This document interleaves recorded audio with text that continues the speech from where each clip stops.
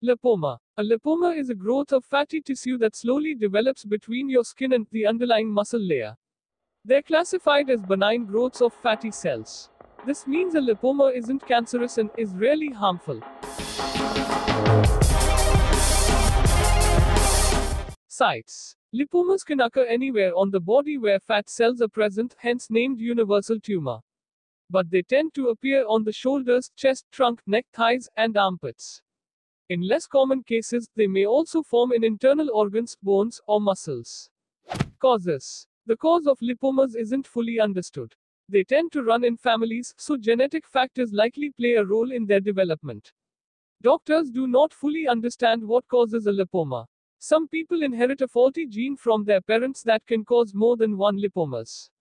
This is rare and is known as familial multiple lipomatosis. Researchers have also suggested that some lipomas may result from an injury that involves a substantial impact on the area. Risk factors. Most prevalent in adults between the age of 40 to 60 years. Although lipomas can occur at any age, your risk of developing this type of skin lump increases if you have a family history of lipomas. Lipomas can occur more frequently in people with specific medical conditions, such as adiposis dolorosa or Duckham disease, a rare disorder characterized by multiple painful lipomas.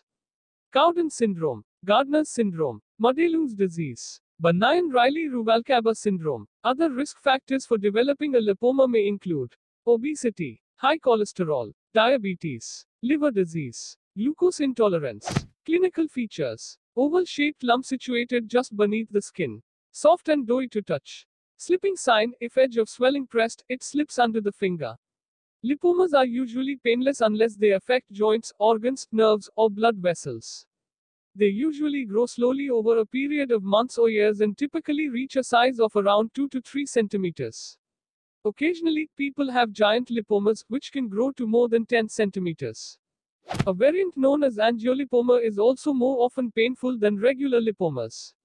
In most cases, they do not cause other symptoms.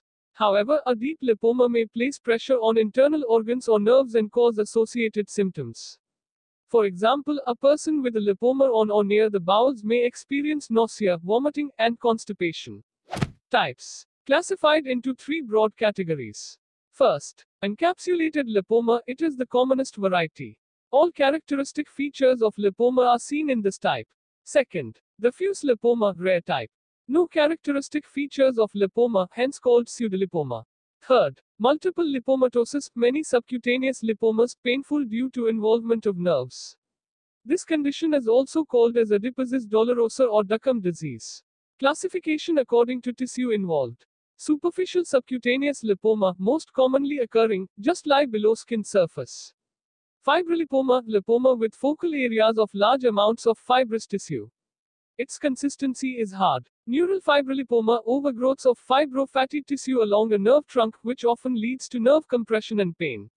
Angiolipoma, painful subcutaneous nodules of lipoma along with blood vessels proliferation. Adenolipoma, associated with sweat glands. When to see a doctor. A lipoma is rarely a serious medical condition. But if you notice a lump or swelling anywhere on your body, have it checked by your doctor if it's increasing in size or suddenly growing very quickly.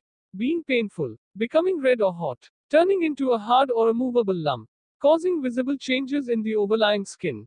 Diagnosis. Healthcare providers can often diagnose a lipoma by performing a physical examination. It feels soft and isn't painful. Also, since it's made up of fatty tissues, the lipoma moves easily when touched. In some cases, a dermatologist might take a biopsy of the lipoma. During this procedure, they'll sample a small portion of the tissue and send it to a lab for testing. This test is done to rule out the possibility of cancer. Although a lipoma isn't cancerous, it can rarely mimic a liposarcoma, which is malignant, or cancerous tumors in fatty tissues, which grow rapidly, don't move under the skin, and are usually painful. Further testing using MRI and CT scans may only be required if a biopsy shows that a suspected lipoma is actually a liposarcoma. Doctors can usually diagnose a lipoma with a simple physical examination. When is removal necessary? Lipomas are usually harmless, so most people do not need to have surgery to remove them. Doctors may remove a lipoma which is cancerous, is large or growing quickly, Causes bothersome symptoms such as pain and discomfort. Interferes with normal body functions. Causes distress for cosmetic reasons. The doctor is unable to confirm as a lipoma rather than another type of tumor. Treatment. Surgical excision. Most lipomas are removed surgically by cutting them out under local anesthesia. A small cut in the skin is made and then lipoma is squeezed out. A more significant incision may be required to remove larger lipomas entirely. Recurrences after removal are uncommon. Possible side effects are scarring and bruising. A technique known as minimal excision extraction may result in less scarring.